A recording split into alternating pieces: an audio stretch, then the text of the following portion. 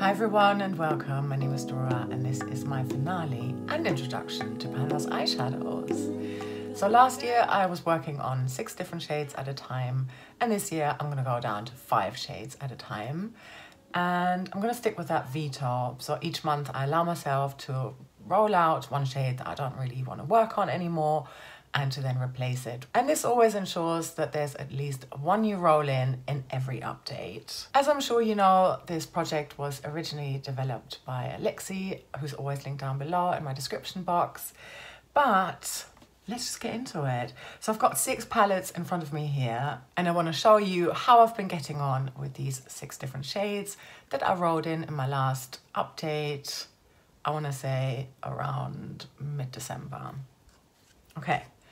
In no particular order, my first shade comes from the Essence Welcome to Miami palette, and the shade I selected was just shade number 8, a beautiful matte, rosy, mauvey type of shade. Here's a swatch of it, and I only managed to use it 6 times, so it should come as no surprise that I did not manage to hit pan in this. But that's okay.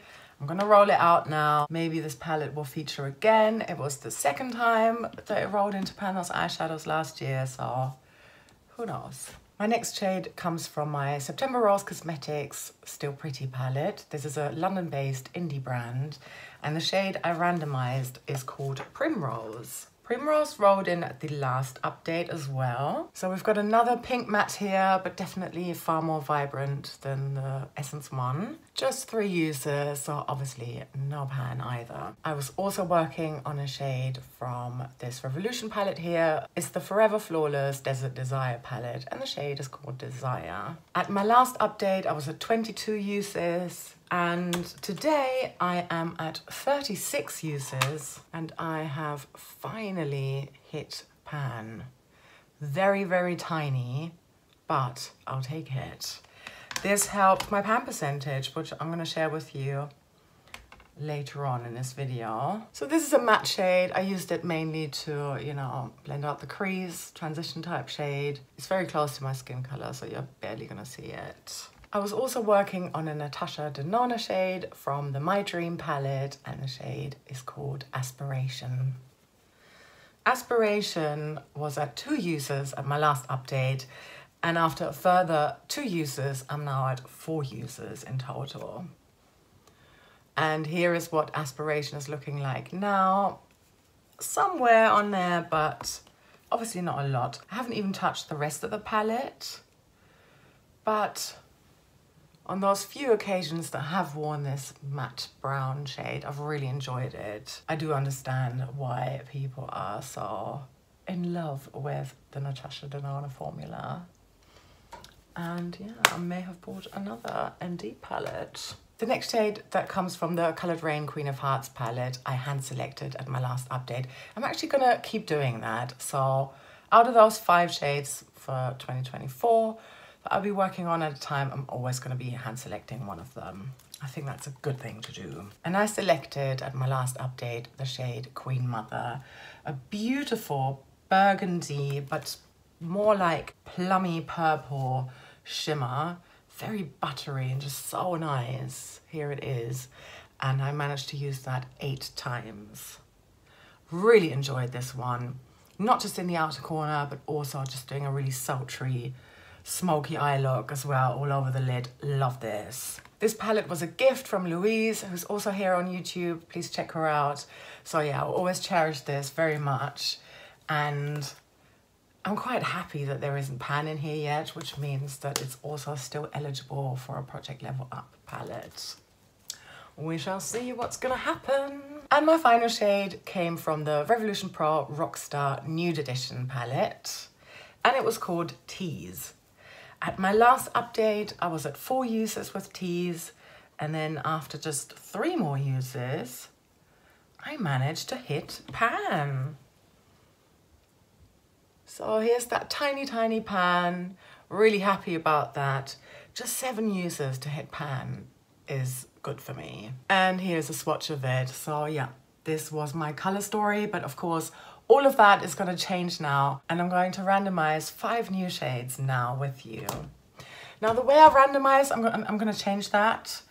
I don't want to do the whole number, look through the spreadsheet anymore, because I always find, I don't think I worked on any small palettes that way, because if there's only like 4 shades in there, the chances of me pulling one of those is obviously slimmer than from an 18-pan palette. So what I've done instead is I've put all of my palettes into this spin the wheel app here, and I'm going to randomize 5 palettes, and then I think, yeah, out of 4 of them, I'm going to randomize the number, and then 1 palette of my choice, I'm going to choose the actual shade that I want to work with. Let's go ahead.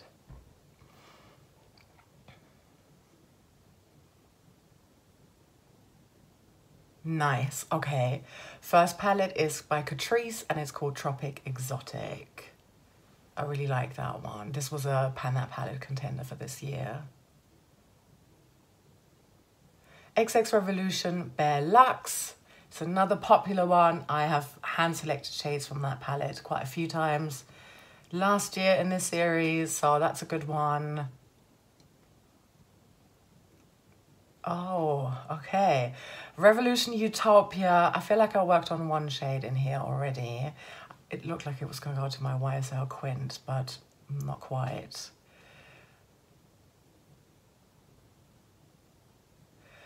Revolution Pro Romance Palette. Okay, is that 4? I think so. One Finer One.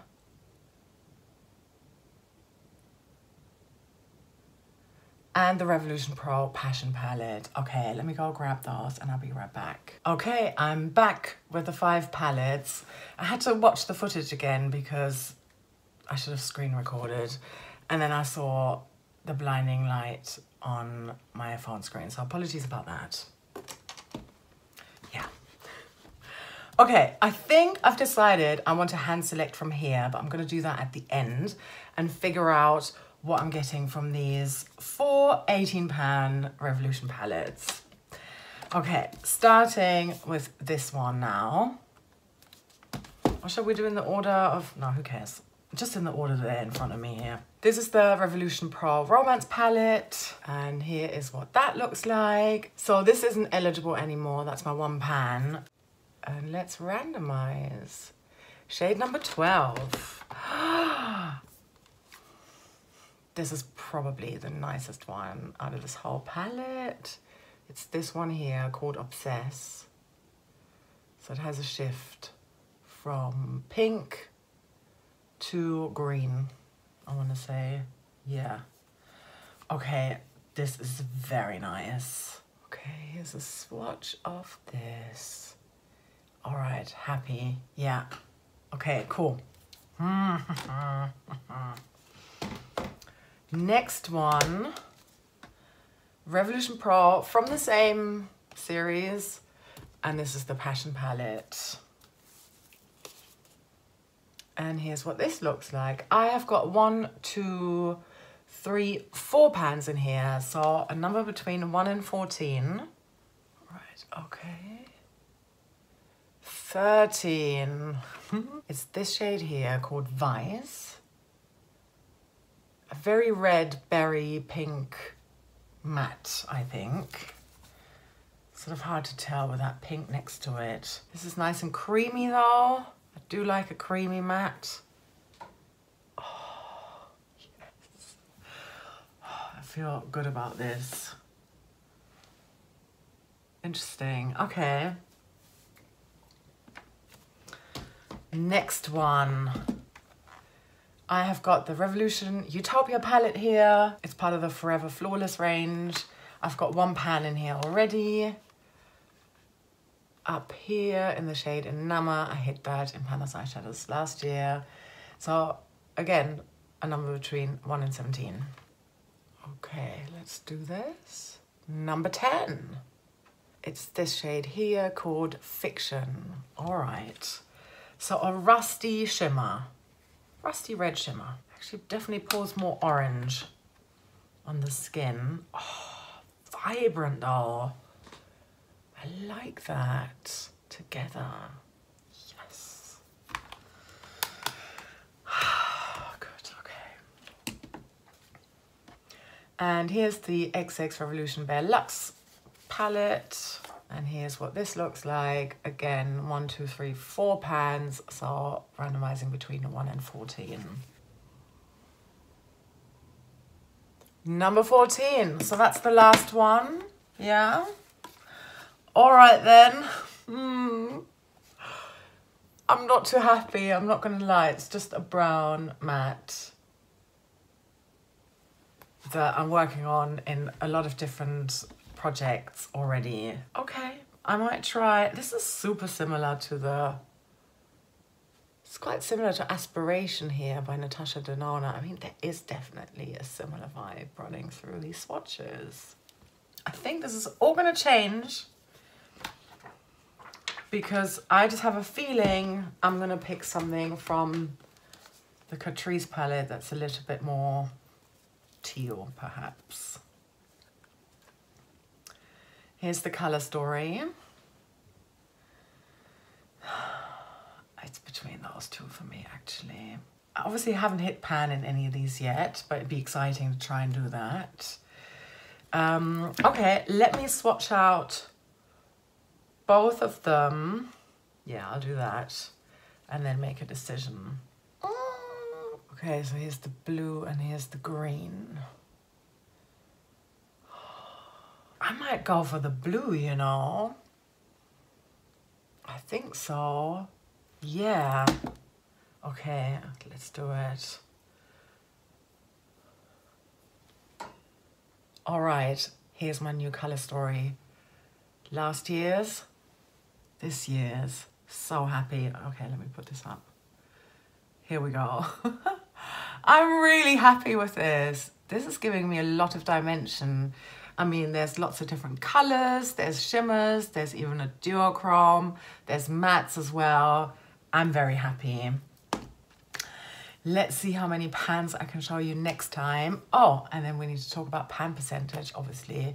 I'm gonna share with you my pan percentage as of the end of 2023. Because I obviously had a goal, which, spoiler, I didn't hit that. I started Pan Those Eyeshadows 2023 at 3.1% pan percentage.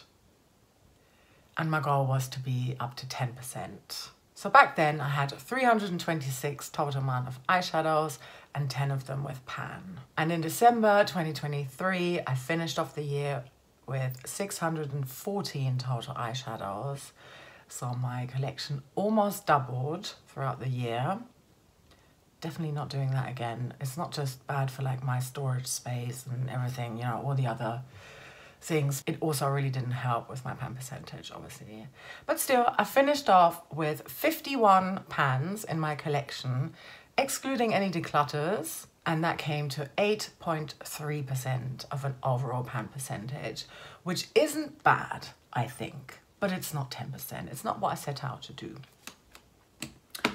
Now I'm going to recalculate that again at each month's update. Where am I at? I have already bought a new palette, so there are definitely more eyeshadows here, but I'm only buying one new eyeshadow palette per quarter. If you're interested in hearing all about that, I'm going to link my No Buy Project Pan playlist up here. That's where I kind of go into those no buy / low buy categories. Anyway, I think I'm gonna set myself the goal. I'm gonna do 12%. Yeah. If I can reach 12% by the end of this year, I'd be really happy with that. Okay, I hope it's gonna be a success. I'm doing a ton of eyeshadow panning this year. Pan that palette, 3 palettes. Expand those pans. I'm gonna link that here as well. It's a new project. Do Pan my batch tip over on Instagram. And Project Level Up. There's a lot. But no more putting eyeshadows into any other projects. Anyway, I'm gonna have a ton of fun with this in January and for summer February as well. And I shall see you in about 4 weeks for my first update of Pan Those Eyeshadows.